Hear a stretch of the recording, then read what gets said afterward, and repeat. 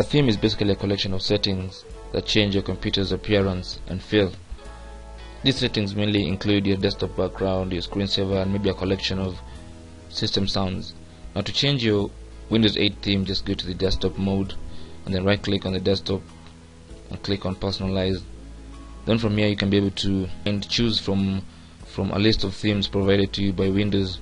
So you can just click on it, any theme, and Windows will try it on, and from here you can be able to see the properties of that theme, the screensaver, the sounds it uses, the color, the desktop background it's gonna use. So you can, once you like it, just close this and that's it, and it's gonna be changed automatically. If you want to change it again, you can just go back to personalize and change it to whatever theme you want.